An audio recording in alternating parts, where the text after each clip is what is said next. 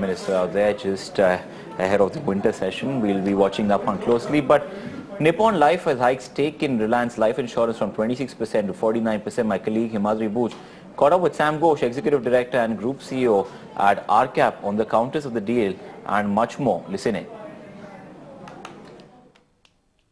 We are delighted that Nippon Life has decided to increase its stake from 26% to 49%. We have been in talks for some time, and we've been able to conclude the definitive documents. Obviously, this is subject to regulatory approvals. So, yeah, in terms of valuation, the company's total valuation is at 10,000 crores. This is at 3 times embedded value, over 3 times embedded value rather, and it's at the top end of the market because very few companies have achieved over 3 times embedded value, even in the world. So we're talking about, in India, most companies are ranging between 2 and 3 times embedded value. Some are at about 2.7 times embedded value. So I think we're delighted that this transaction is being consummated now, and we are happy that Nippon Life is taking more or less equal stake with us, and we both are now going to obviously jointly make sure that the company performs at the level we'd like it to. So now where would you be using the proceeds? The proceeds are going to be used significantly towards growing our housing finance business. Our chairman at this last AGM had mentioned that we should be focusing on housing finance because there's tremendous need for affordable housing in India. So obviously, a large part of the funds will go towards that, and some of it will go towards obviously repayment of debt.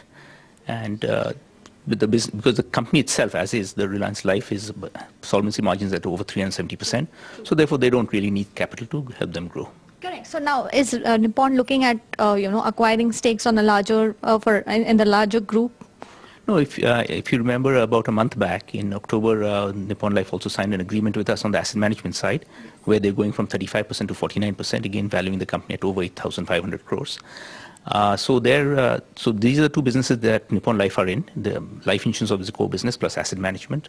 So we'll obviously continue working with them in these 2 businesses. Correct. So what is your outlook on the insurance industry as a whole?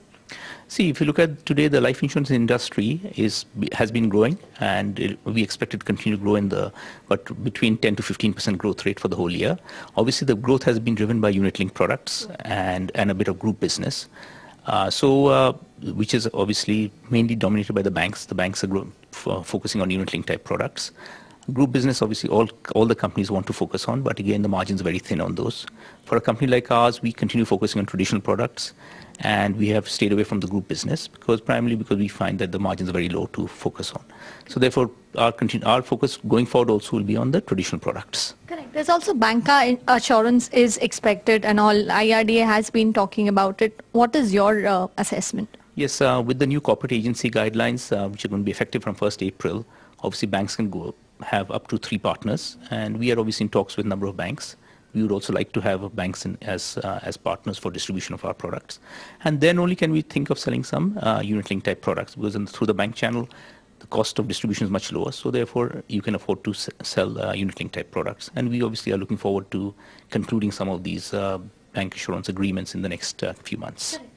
You recently acquired Goldman Sachs, AMC, and now if you look at the mutual fund industry, it's under a consolidation phase. Anything on that front? Will you be looking at any other AMCs? No, so as a company, we are always open to acquisitions. But in the case of Goldman Sachs, because they're very strong on ETFs, and that was their core strength, and we felt that we also were doing some ETFs, but by acquiring that portfolio, obviously, gives us substantial position in the market, and that obviously was a key rationale for that acquisition.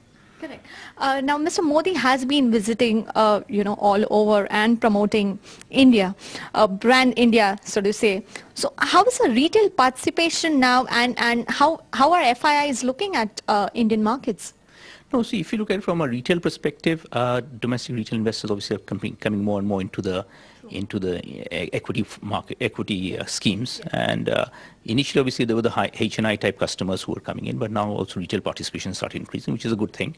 That has obviously helped in terms of the FIIs outflow, which had happened in the last month or so, or last few months rather. So the domestic institutional investors have come in and ensured the markets keep growing. Correct. So do you think now the view of FIIs has changed over the last one and a half years? No, I think, see, from a FI perspective, I think it all depends on how the U.S. markets move forward in terms of interest rate hikes. If the interest rates are going to go up by December, then obviously there will be a drain off. But this is only a short-term phenomenon. India's a great place. Markets are growing. Yeah. And everyone knows that we have one of the biggest markets in the world, and funds will have to come to India because we are a growing market. Correct. Now that Nippon Life has increased its stake to 49%, would you be looking at listing your life insurance firm? No, at this point we haven't decided on listing because both partners now are more or less equal and we are working towards growing the business.